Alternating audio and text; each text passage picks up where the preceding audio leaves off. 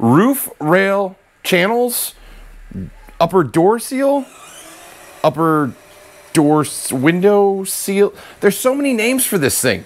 Let's talk about it and show you how to install it. What's going on, guys? Matt over here, Lethal Garage, and today I want to talk about the upper weather seal for the hardtop coupe. It's technically a weather seal. There's technically a weather seal channel, and then there's some trim decorative pieces. So there's a lot of different options here, but if you're not quite familiar with what I'm talking about, it's the seal that basically runs from here up, over, down to here. It primarily seals your window to, sorry, I was out of picture, your window to the upper part of the coupe. And there's a proper way to install this, I found out. Now, keep in mind, when I got my car, it had none of that. I had no idea what it was, had no idea what it's called, and it was a nightmare to find online. I ended up ordering drip rails and OER, like side upgraded fancy seals and stuff like that. Nothing was a channel. It wasn't until I stumbled across Camaro Central's website that I found the actual channels that install so you can actually get the weather seal put in there. And then I've gone across forums and everything like that. No one actually shows a really good way of how this installs. They just don't. And it's driving me nuts. Hopefully today, this will answer all the questions you have about that product. Let's get right to it. As you know, your door typically has its normal door seal, and then it has the upper seal, again, sealing in the window, keeping all the air out while you're driving. Now, I have all the parts here laid out that you'll need to complete this task. And again, this took me a little bit of time to figure out everything myself. It wasn't very apparent of what I needed. I ordered a lot of the wrong stuff, such as the drip rail. Yes, this is not a drip rail.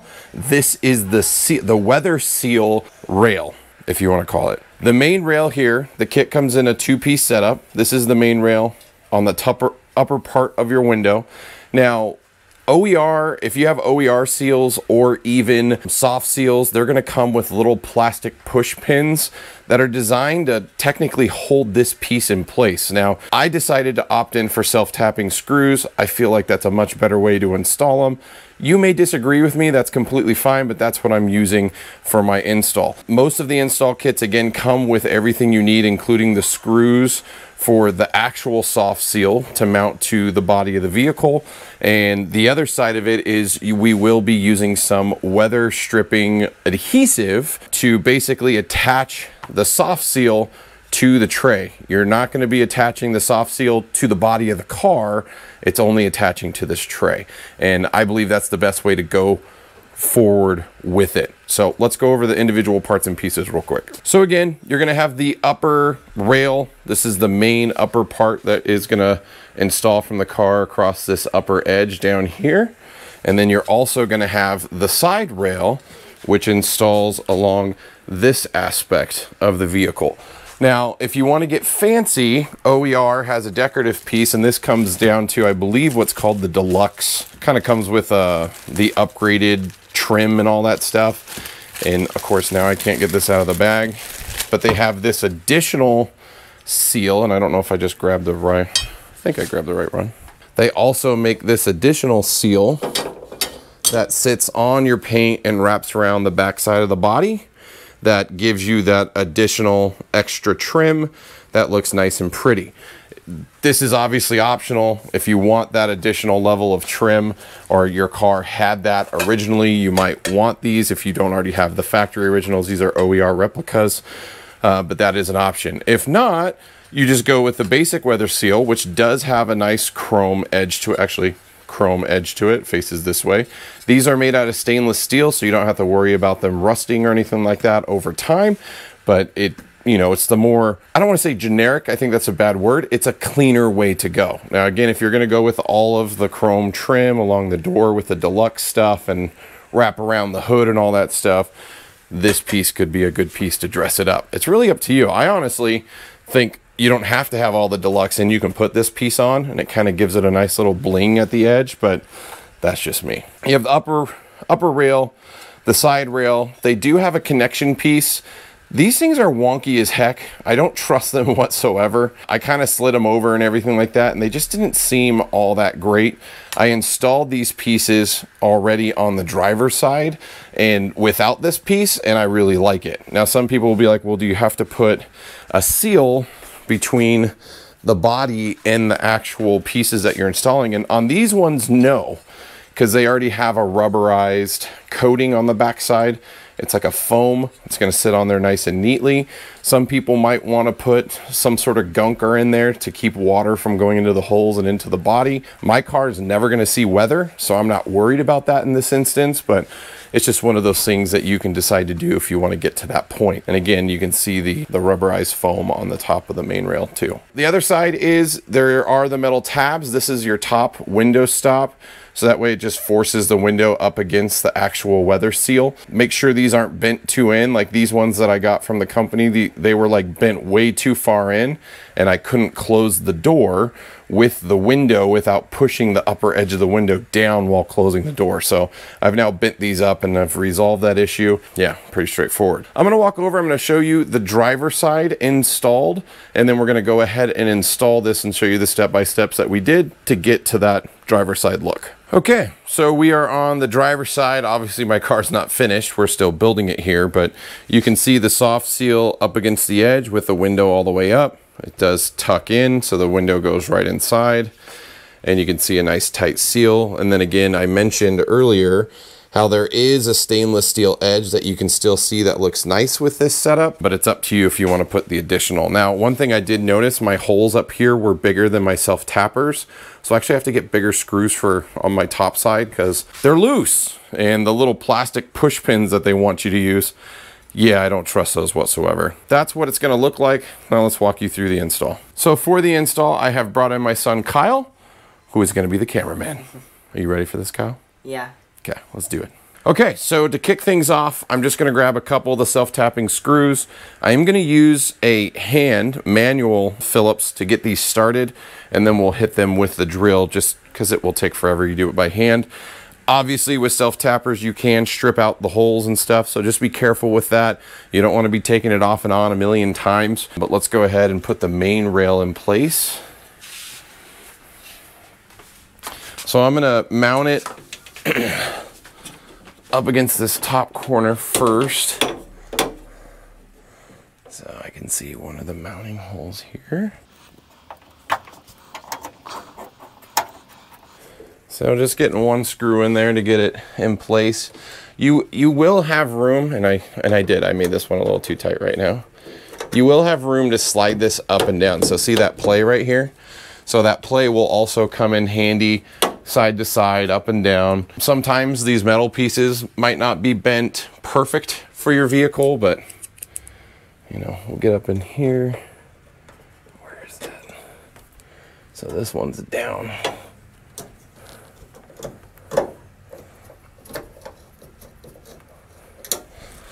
Get that started, and we'll get the rest of the screws in across this. Now with the back plate piece, this is pretty straightforward. Now, since I'm not using the connecting piece, I basically am lining up these two metal pieces so they're flush. So that way when I do get the weather strip in here, it lines up nice and neat, looks clean. So I'm gonna get that lined up and tighten that just enough so it's not gonna move. Again, remember, there is that rubber backing on the backside, so it doesn't want to necessarily move. But we'll get these started. And on this one, I'm gonna try to get it out to the edge. Move that just a hair.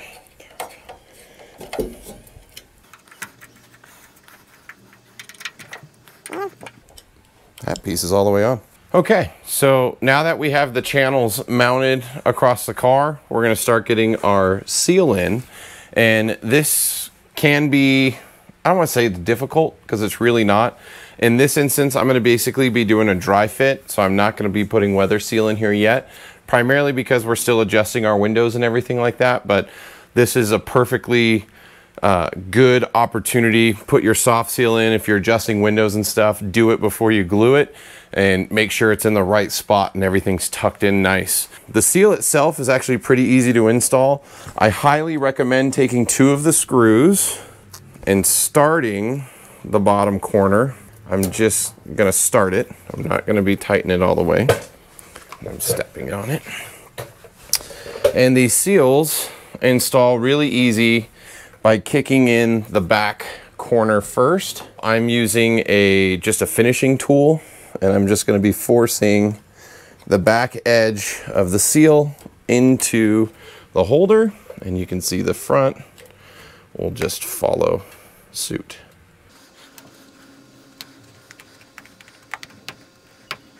And this will get a little tougher at the top because it does get a little bit thicker. In this instance, I just kick it out, and you want to make sure you get it to push straight down so it goes into the railing.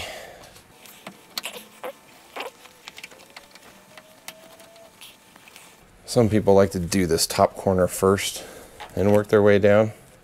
It's probably easier now that I'm doing it live. It doesn't want to be as easy. I probably made that a lot hard. I made that look a lot harder than it's supposed to be. It's because the camera's on. So I'm just making sure that's in there nice. So on the top, I'm gonna kick that top. And this usually comes in handy. You can force that seat in there, and you can literally, and I'm not gonna start pushing this one into its final position until I get it lined up down here and I know I got this piece in the right spot. And it looks like that's gonna line up with the holes. Good, so now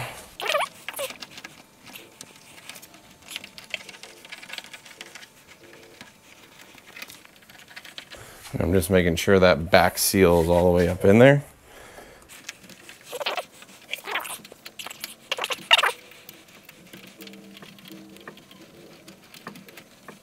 Pretty straightforward to see if the edge of the rubber is in this channel, but the backside's even easier. You can just pull forward and you can see that the rubber is sitting in the back ledge of the channel. Just go through the whole weather seal and make sure, you know, that it's in there. So you can see all the way up in here. I got it nicely seated in there. That one's good. And this will allow, because you got to remember when you put these seals in, it's going to be not a perfect fit right away. It's got to sit, and having your window up against it is going to allow them to form fit to the car with how your window is going to roll up.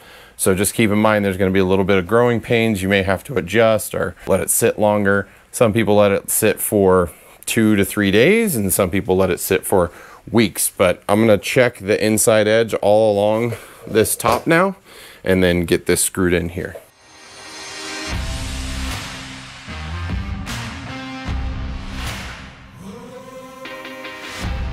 Now we have our last 2 screw placements.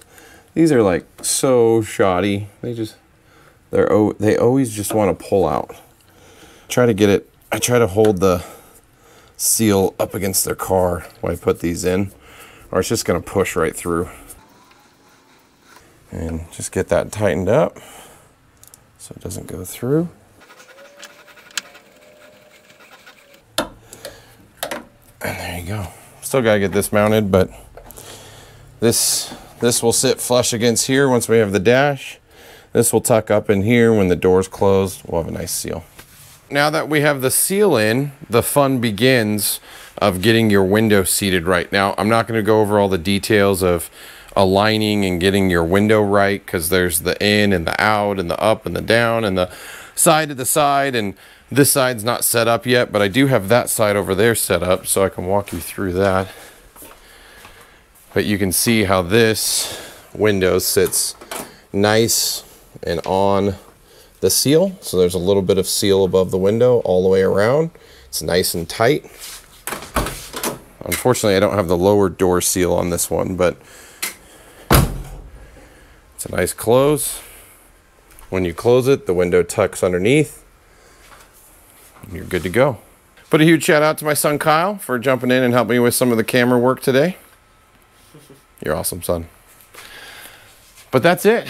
There is the upper weather seal rail install and the soft seal install, whether you get it from OER or soft seal. I've actually purchased both. I have both the OER and the soft seal. I haven't tried installing both to see which one feels better, looks better, is better. I've heard a lot of good things about soft seal. I had purchased just like the OER bundle kit for the full like replacement weather seal kit. So I'm gonna try them both, see which ones I like in the long run. I'll let you know which ones I go with. I'll probably do a separate video talking about the OER versus the soft seal setup, but I hope this video was somewhat helpful. I'll put links down below to all the parts and pieces. I know for me it was a pain in the butt to find everything, so hopefully the links down below will help you if you are on this journey looking for these parts or replacing these parts. But that's all I got. So thanks for watching. Hit that subscribe button if you want more second gen content, help support the channel, watch future videos, and until next time, I'll see you on the road.